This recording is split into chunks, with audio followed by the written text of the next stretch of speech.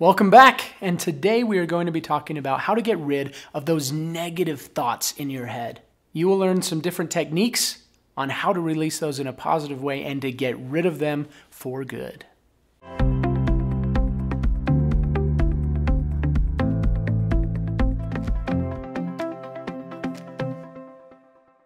So you're here today because you have negative thoughts in your head that are driving you crazy, right? We all have it. We all have these negative thoughts in our heads that really bog us down, that trap us, that keep us from achieving what we really want in our life. You have had that time when you're really excited about wanting to do something new and you start to attempt, and then those thoughts just come in. Oh, you can't do it. You're not good enough. Who do you think you are? And those negative thoughts just stop you, right?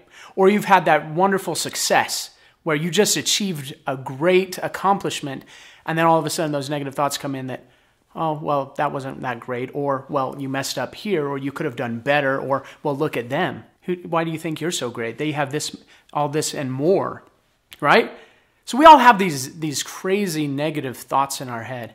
And I remember when I first started mentoring people as a professional mentor, and I had just had my first client pay me several $1,000s to work with me. And it was an exciting moment, a very huge milestone in my success as a professional mentor. And I was thinking, wow, I just had this client from Germany pay me these several $1,000s, and this is huge. But almost immediately after the payment went through, I started having these horrible thoughts. And I couldn't even think. I was driving with my wife to another city, and as we were driving, I couldn't even carry a conversation with her. We were listening to an audio recording as well, and I couldn't even hear what was coming out of the speakers. And so I paused it, I turned it off, and I said to my wife, hold on, I've got to take a moment to figure out what's going on in my head. And I had this thought come to just write it down. So I took out my phone, and I went to the notes, and I just started writing whatever came to mind. And I wrote down the thoughts that were in my head that was so heavy I couldn't even think clearly. So I wrote down, you're not worth it. And I said in my mind, thank you. Is there anything else? You're a fraud. Thank you. Is there anything else? You were bad for asking for that much money and allowing her to pay you that. Thank you.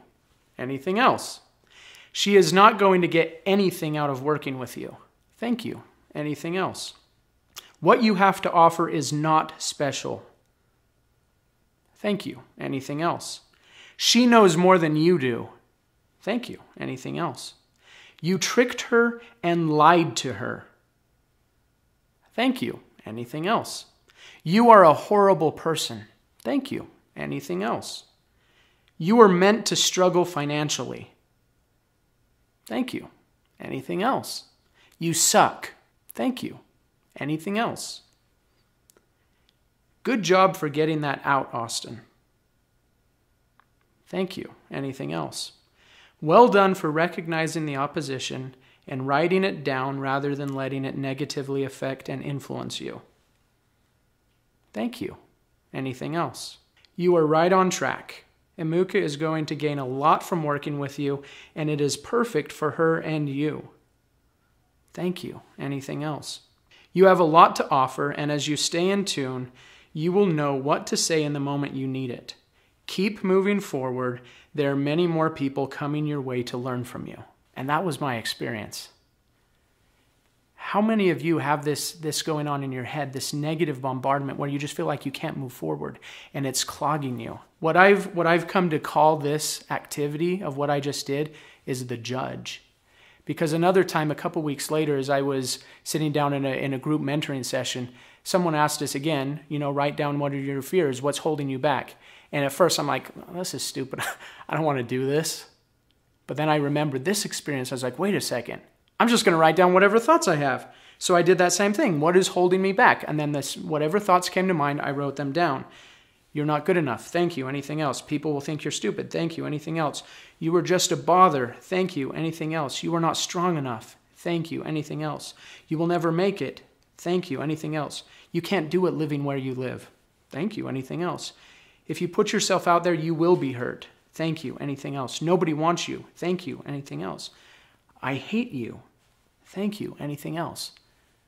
And it switched again. You are loved. Thank you. Anything else? Austin, you are special. You have amazing gifts and talents that do and will continue to bless the world. Thank you. Anything else? You are strong. Thank you. Anything else?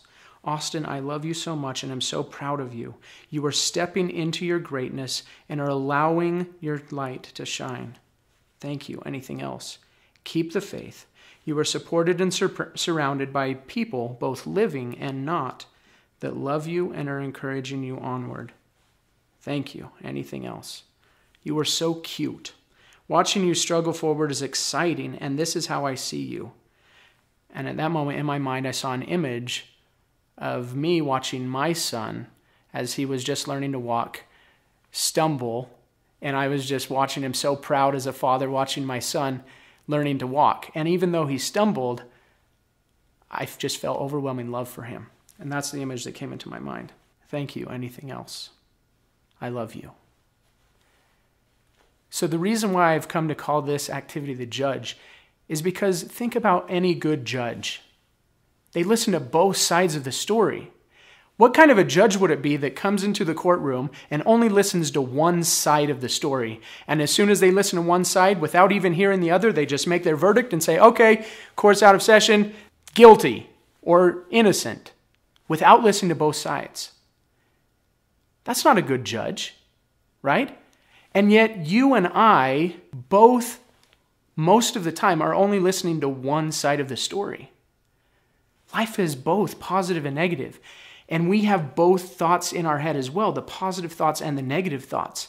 And the negative thoughts are very forceful and they're very obtrusive, and they just come in and they try to force us to feel a certain way. And most of the time we just listen to that without both sides. So with this judge activity, what you do is you just write it down. Whatever the thought is, you don't judge it. You just write it down. And then you say, thank you. Anything else? And you just keep doing that until it feels complete. And you will know when it feels complete because, as you saw with both of these experiences, and every time I've done this since, it will switch and you'll hear the other side.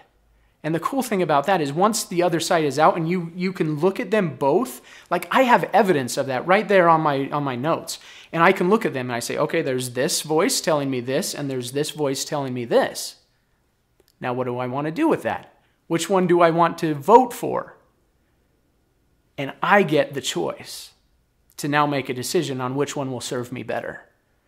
Where before, when I wasn't doing that, I wasn't living my life fully. I wasn't seeing all of my options.